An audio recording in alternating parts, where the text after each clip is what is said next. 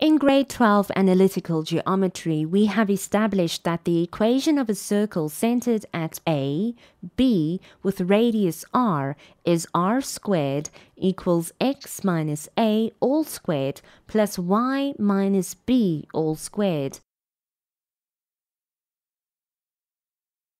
Now we look at tangents to circles.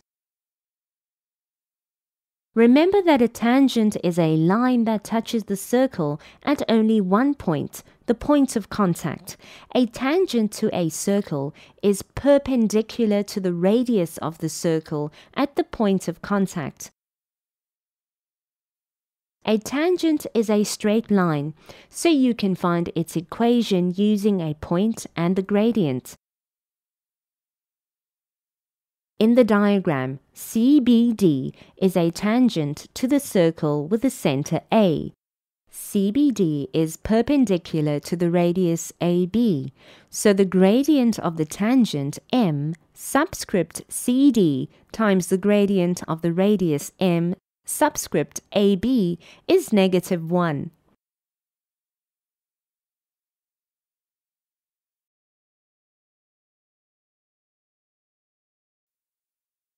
Example 1. Determine the equation of the tangent to the circle with the equation x minus 1 all squared plus y plus 2 all squared equal to 10 at the points -2, -1. We have one point on the tangent, which is the point of contact with the circle, so we just need to find the gradient of the tangent. Let's go through all the steps needed first and then solve the question.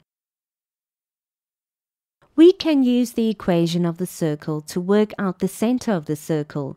Then we can work out what the gradient of the radius is, using the 2 points that we know. From that, we will know what the gradient of the tangent is because it is perpendicular to the radius.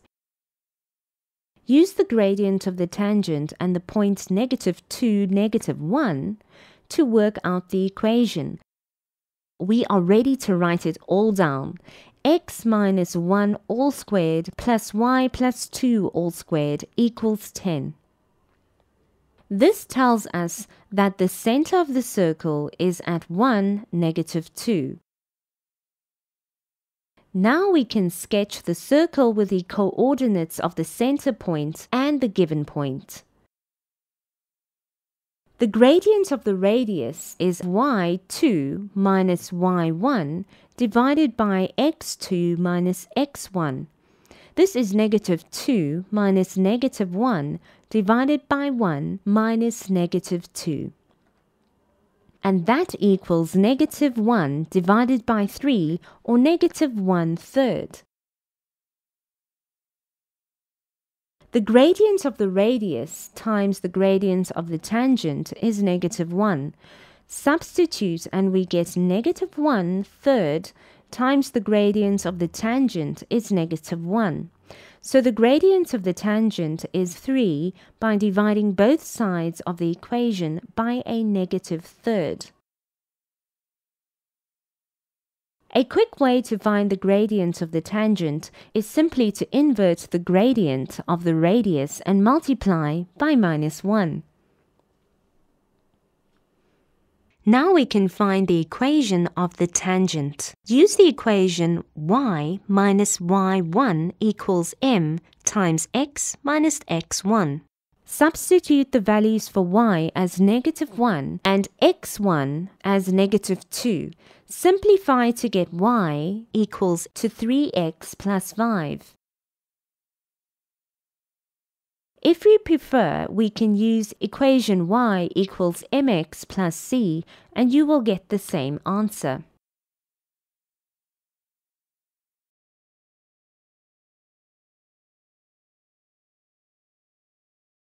Example 2. Given two circles with the equation shown, show that they touch externally. A diagram will help us understand what is being asked and how to answer it. If the two circles touch externally, this is what they would look like. Let the center of the one circle be A and the other B.